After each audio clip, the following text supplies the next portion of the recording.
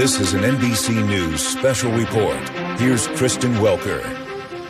Good day. We are coming on the air with breaking news about the war in Israel. President Biden about to address the deadly overnight attacks. Let's listen in. We will not ever fail to have their back. We'll make sure that they have the help their citizens need and they can continue to defend themselves. You know, the world's seen appalling images. Thousands of rockets in the space of hours raining down on Israeli cities. When I got up this morning, started this at 7:30, 8 o'clock, my calls. Hamas terrorists crossing in Israel, killing not only Israeli soldiers, but Israeli civilians. In the street, in their homes. Innocent people murdered, wounded. Entire families taken hostage by Hamas. Just days after Israel marked the holiest of days in the Jewish calendar. It's unconscionable. You know, when I spoke with Prime Minister Netanyahu this morning, I told him the United States stands with the people of Israel in the face of these terrorist assaults. Israel has the right to defend itself and its people. Full stop. There's never justification for terrorist attacks.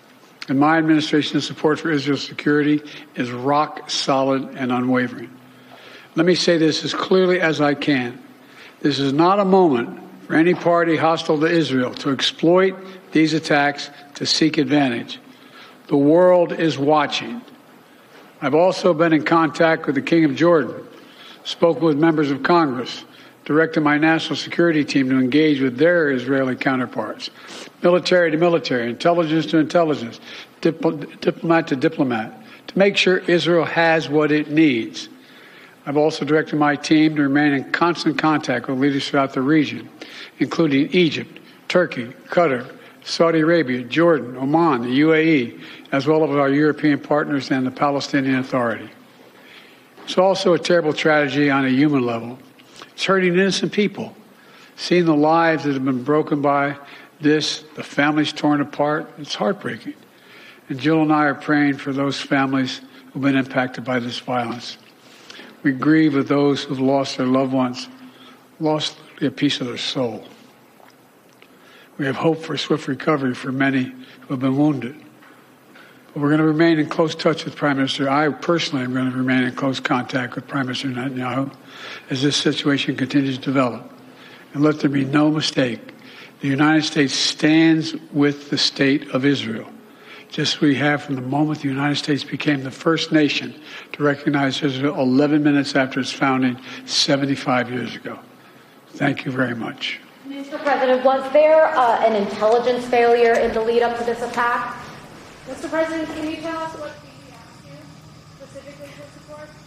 President Biden not responding to shouted questions, but condemning the attacks in Israel by Hamas in the strongest terms, saying that he has witnessed appalling images, also saying we will not ever fail to have Israel's back, and Israel has the right to defend itself and its people. Full stop, detailing some of the horror that is unfolded, including entire families, he says, who have been taken hostage. Let's bring in senior White House correspondent Kelly O'Donnell, who's been listening to all of this. Kelly, what were your big takeaways from what we heard from the president? Kristen, I'm struck by the president sending a warning to others who might use this moment, see vulnerability and crisis and chaos in Israel because of these attacks and try to exploit that. The president making clear that that would not be tolerated and talking about the outreach going on to other nations with whom the United States has partnership in the Middle East. So while Israel is facing one crisis, the president trying to forestall any other cascading effects that could follow this kind of violence and instability. The president also making a point that he will personally stay in touch with Benjamin Netanyahu, the prime minister of Israel. That, of course, on its face makes perfect sense, but it is also important because we know from covering this relationship, which has spanned 40 years, and in recent years, there has been some tension between President Biden and the prime minister over some of the governmental and judicial changes Netanyahu has tried to bring about in the modern state of Israel. That putting aside now and really making clear that the U.S. will provide whatever support is needed. Already the U.S. is the largest partner in terms of military protection for Israel. The president emphasized that from the nation of Israel's inception, the U.S. has been a partner. So we also know that there have been other kinds of diplomatic efforts that have been ongoing prior to today, things like trying to normalize relations with Saudi Arabia following some of the other nations in that region. All of that, question marks remain. We also know by having the president's Secretary of State at his shoulder that he is also making calls to partners, allies, and outreach around the world. So the phones are working here at the White House in terms of diplomatic outreach, both to international partners, the president also indicated, to congressional leaders, and the volatility of this situation. Implicit in what our reporting tells us is the United States was not anticipating this attack. Multiple sources have told NBC News that. The president, even by his own comments about being surprised and awakened this morning, suggests that's the case. That will raise questions about what could come next. And obviously, there are tactical and strategic questions about how Israel will respond and how the U.S. can support that response because of the civilian lives that are at stake here. But the president was clear. Israel has the right to defend its people and its land, and we can expect developments and a lot of changes about how this is unfolding over the next 24 hours. This will remain a very active situation for the White House. The vice president's been in touch with the president today as well, Kristen, as you would expect, and you can expect the Situation Room is up and running. Absolutely. Kelly O'Donnell, appreciate that. And of course, you and some of our other colleagues, in addition to everything you've just laid out, Courtney Kube and others reporting the U.S. is discussing enhancing their intelligence sharing with Israelis to support with the Israeli government. Kelly, very briefly, before I get to Raf Sanchez in Israel, what can you tell us about that?